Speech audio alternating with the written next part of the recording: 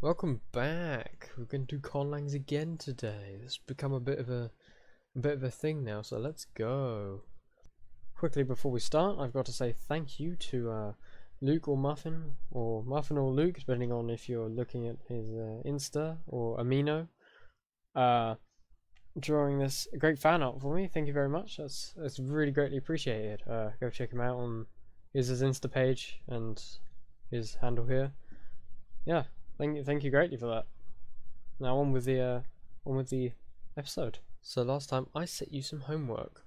It was pretty simple, pretty fun, you know. Decide writing system, decide the medium and instrument, and then you can create the script. You know, pretty good, pretty fun. So what are we doing today? Right. I've got to ask a question. What does this, and this have in common? I'll let you think a bit more. Give up yet? Okay, these are all numeral systems. Now, if you want me to explain in detail about all of these, I'm going to. However, if you want to skip all the math stuff, you can skip to the timestamp that's in the bottom right hand corner, hopefully, if I edit this correctly. Okay, if you're sticking around, cool, very nice. Took me a while to write all this.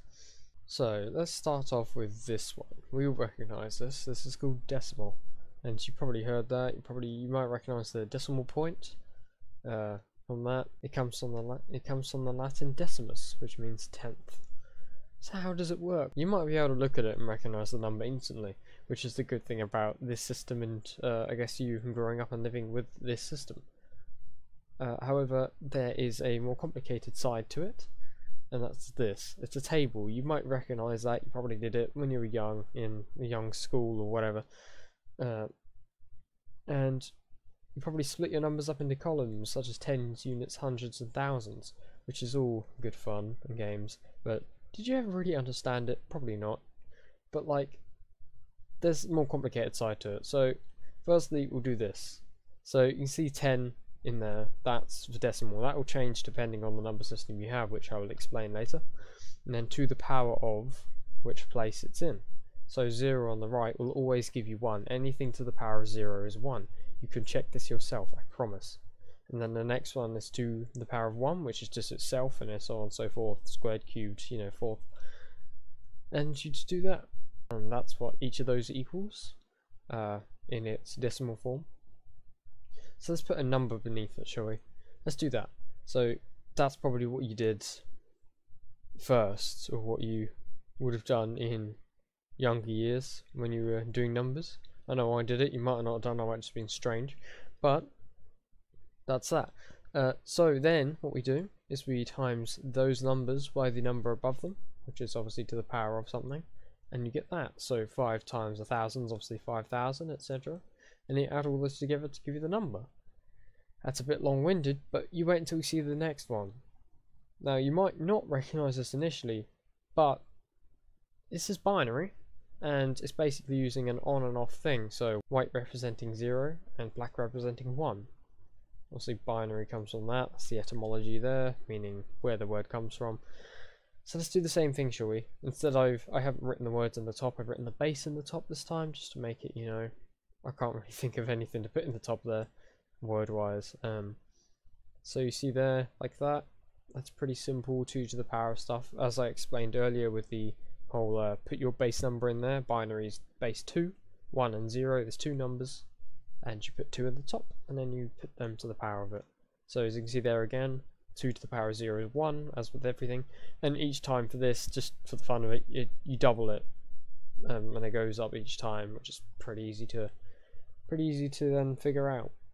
So let's put that number in there. Let's make it a bit more recognizable, like that. And then beneath that we can put the what we did before. So we times the 1 by 1 times 1 by 4, etc. And you get that. Then you add them all together to give 77 in this case. Now this one, you may have guessed it. If you did, well done. Same with the last one, and I guess the one before that. But obviously, but this one is Roman numerals. So let's look at this number. That may look interesting, but let's split it up into components here. and then we can split that into this. So you've got m equals 1,000, and two of them next to each other equal 2,000, of course. X is 10, and then next to it you can see ix, which means 1 before 10. So 10 take away 1 is 9. That's obviously with the rest of the numbers, then you add them together like that. Now the problem with Roman numerals and why we don't use it anymore is, let's say we want a number like this. What's that in Roman numerals? Well, it's this. Do you want to use that? I don't think you do. Imagine trying to say that. No, you don't want to do that. So how do we create our own number system though? That's what we're here for. Okay, let me show you. So we have a base 12, for example. 12 is probably one of the best bases you can get, for a few reasons I won't go into yet. However, I do have a plan for the future, which I'll probably leave out for now. For that person who suggested it, thank you. You'll see. I'm very much hinting now. But base 12 is called duodecimal, and there's a list I will put in the description of the names of the number systems based on the base they have. So what are the numbers we're going to use for this? Well, we can use our normal ones, but we need 2 more. Because it's base 12, you need 12 numbers. Well, we kind of have more symbols than 12 that we use in English, so let's just use A and B for now. You can make those any symbols really, you don't even have to use the normal ones that we have. But let's put that into the table like this. Again, you've got 12 as the base there, and obviously the powers. 12 to the power of 0 is 1, as with everything, and that's in decimal. So that's fun. This will be the number that we're going to convert. We're going to do that pretty simply. We're going to just times the numbers by the one above, like before. So 3 times 1,728 is 5,184. 0 times 144 is obviously 0. The next one, A times 12. Well, as we've established with the numbers above, we have 0, 1, 2, 3, 4, 5, 6, 7, 8, 9, and A will be 10. So A is 10. 10 times 12 is 120, and then 1 times 8, and that's the number we had in decimal. So 5,312 is 3088 in duodecimal.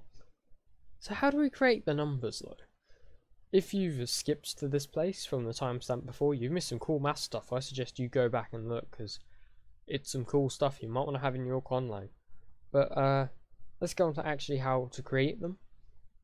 Firstly, we have letter-based systems. Like ancient Greek, they used their letters. I mean, I don't really know the Greek alphabet, so I can't tell you much about it. But on the right hand side is what I found. If I'm wrong about that, someone please tell me. Be a bit embarrassing, but it's what I found. Don't blame me, blame Google. Anyway, so they assigned a number to each letter, and they add them together, just like Roman numerals would work, kind of, but more simple in that sense if you look at it. And they're often in older systems, like obviously ancient Greek and Roman numerals. They're quite old. So we've gone through letter-based. What about non-letter-based? Well, you may recognize these. What if I showed you this image here? You can see the number of angles in each number represents the number. So 1 angle in 1, 2 angles in 2, etc, etc, and 0 angles in 0. It's a circle. That's the story going around, but there's no evidence to show that that is true.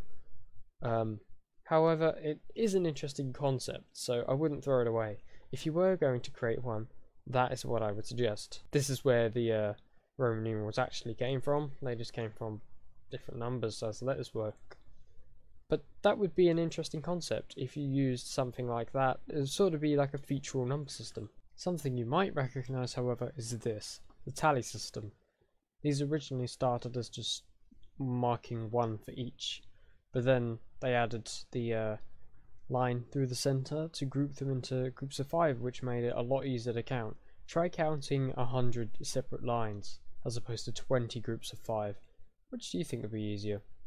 Boo, bet you didn't expect that. Bet you didn't expect this either. Homework. This week, research different number systems, choose a type base or create your own type of number system, and create your own numbers. Pretty simple, pretty fun. Yeah, see you next video.